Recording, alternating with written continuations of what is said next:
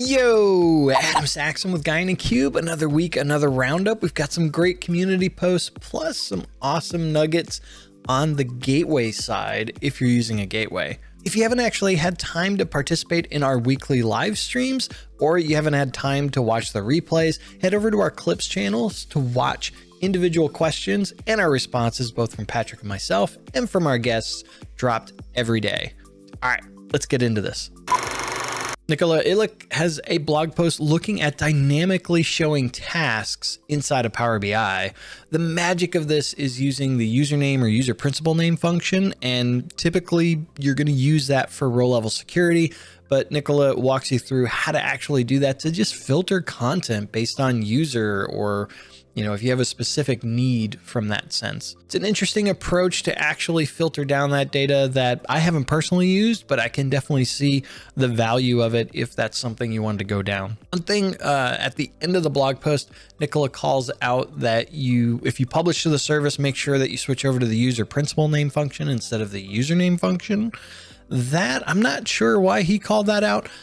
From the service perspective, they should both actually produce the same result. The issue is more on the Power BI desktop side because they're actually different values from Power BI desktop. So just be aware of that. And the big thing that Patrick and I really talk about is give it a try, test it, see how it responds and what the results are. And then that's how you learn more.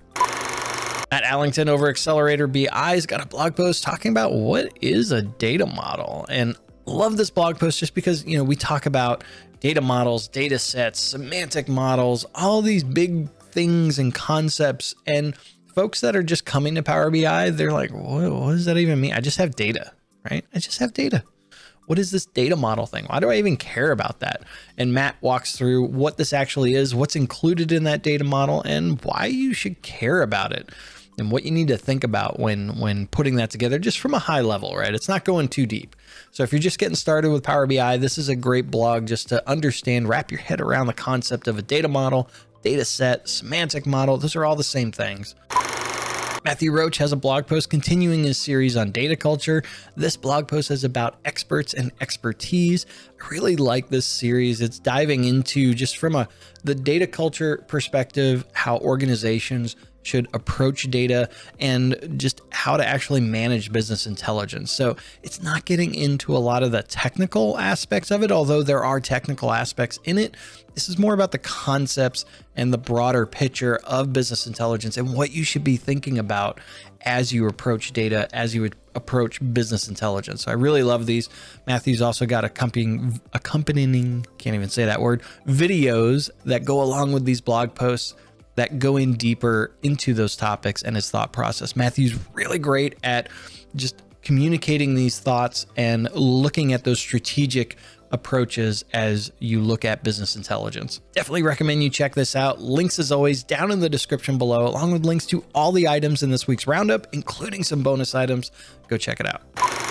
We got a blog post on the Power BI blog looking at the new data source management inside of the Power Platform Admin Center. This has been a journey. There's still a ways to go, but this is a great start on improving data source management with gateways and whatnot from a Power BI perspective.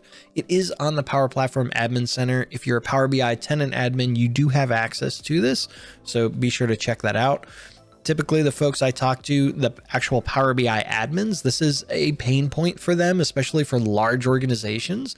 I've gotten some initial feedback from folks saying that they actually really like this and are looking forward to the improvements that are going to be coming for this. Let me know in the comments below your thoughts on this. If you've tried it out, if you're a Power BI admin, would really love your thoughts.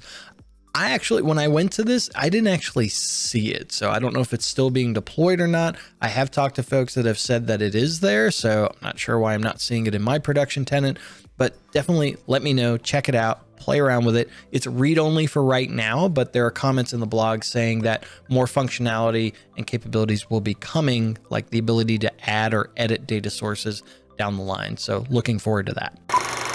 We got the October 2020 release of the Power BI Gateway. There are two things in here that I'm really excited for. The first is single sign-on support for SQL Server and Kusto. Before, this was enabled just for import. So when you could use single sign-on if you were importing that data, but now it's enabled for direct query, which is great. The other thing that I'm excited to see is that the BigQuery, Google BigQuery connector, the native connector, is now enabled in the gateway as well. So if you're an organization that have enabled like BigQuery through a VPC, or you're going through some type of, VNet type infrastructure, before with the gateway, you had to use the ODBC driver. It could be painful. It's confusing for end users. Now you can just use the native BigQuery connector. You should be good to go. So make sure you've updated to the October build of the gateway to take advantage of these features. All right, I want to hand it over to you. What was your favorite item this last week? Maybe it was something I mentioned. Maybe it was something I didn't. I don't know. Let me know in the comments below. I want to hear it. If you like this video, be sure to give it a big thumbs up. Smash it if you so desire. If it's your first time here, hit that subscribe button. And as always, from both Patrick and myself, thank you so much for watching. Keep being awesome, and we'll see you in the next video.